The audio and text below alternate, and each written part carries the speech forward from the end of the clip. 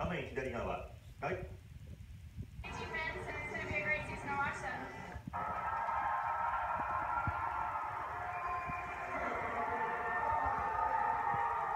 観客から大歓声で迎えられていたのが藤本那菜選手。藤本さんはニューヨークリベターズのゴールキーパー、リーグ唯一の日本人選手です。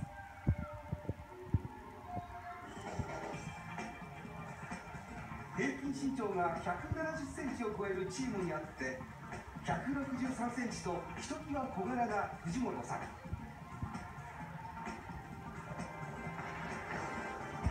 的確な判断力と相手の動きを見てから動いてもゴールを止められる俊敏性が持ち味です。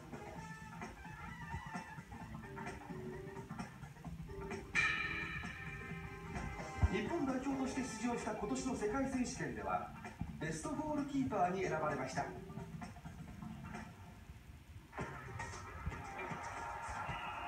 去年のソチオリンピックでは全試合に出場。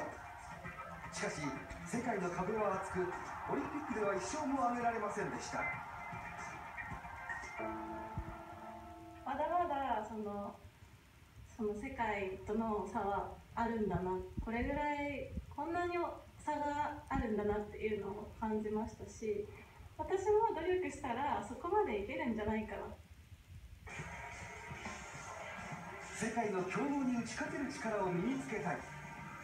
藤本さんは世界選手権で6度の金メダルに輝き、世界最強を誇るアメリカへの挑戦を決意します。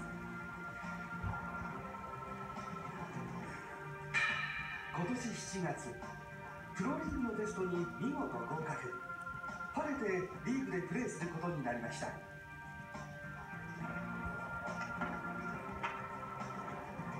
単身渡米し、その2日後には練習に参加。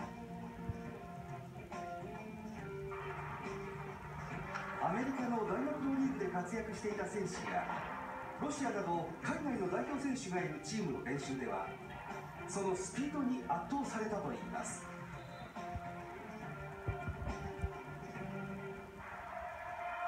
体格も違いますし、パワー、スピードっていうのも日本の男子のチームとそんなに変わらないのかな。そのスピードについていくというか、当たり前のように対応できるようなスケーティングのスピードっていうのを上げる必要はあると思います。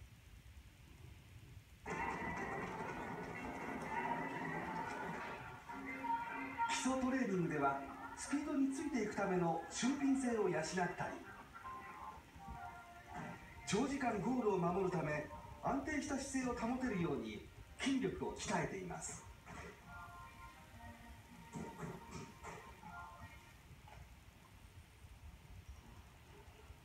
チームの練習がない日にも藤本さんはリンクに向かいます。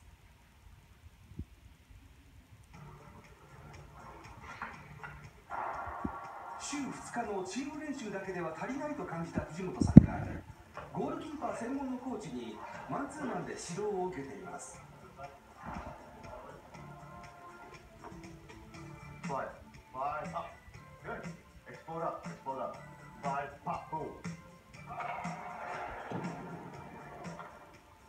スケーティング技術を磨き、アメリカのスピードが速い攻撃に一日も早く適応したいと考えています。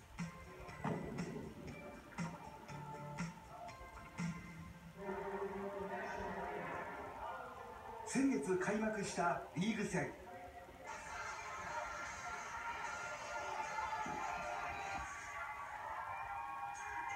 スタメンには藤本さんの姿がありました。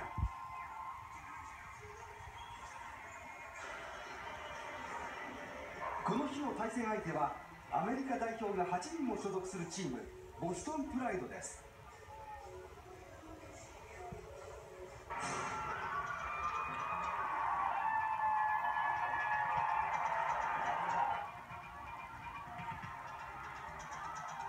試合開始後1分足らずで相手のゴール。味方が取り損ねたパスを相手に奪われ、防御の姿勢を取りきれませんでした。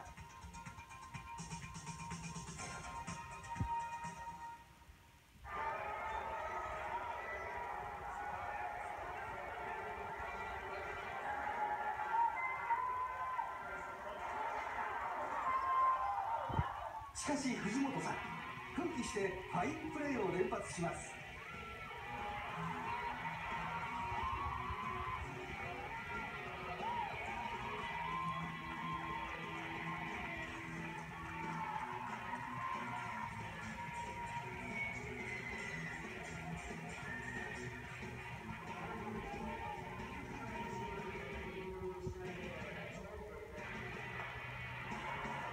しかしその後、代表選手を数多く擁する相手チームに2得点を許し、第2ピリオドで藤本さんが交代。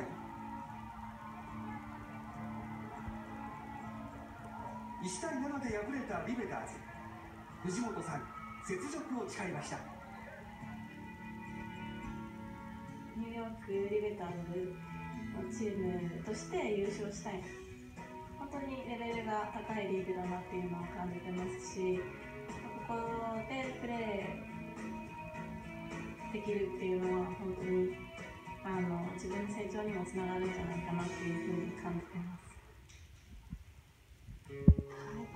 藤本さんのリベターズ、VTR の試合ではちょっと負けてしまったんですけれども、昨日再びボストンと対戦して、同じチームですよね。藤本さんのファインプレーによってチームを勝利に導いたそうなんです。あんな大きな防具つけてね、キビキビと動けるんですよね。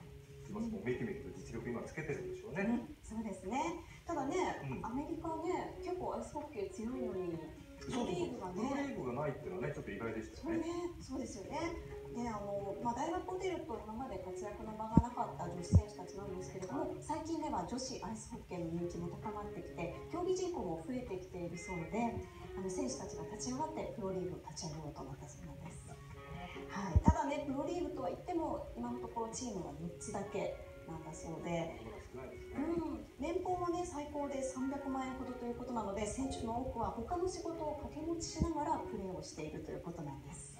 じゃあプロリーグが軌道に乗ってもっともっと盛り上がるとチームも増えて、給料も増えてと、藤本さん頑張ってほしいですね。藤本さん小柄ながらも頼もしかったですよね。嬉しかったですね。頑張ってほしいですね。以上スポーツでした。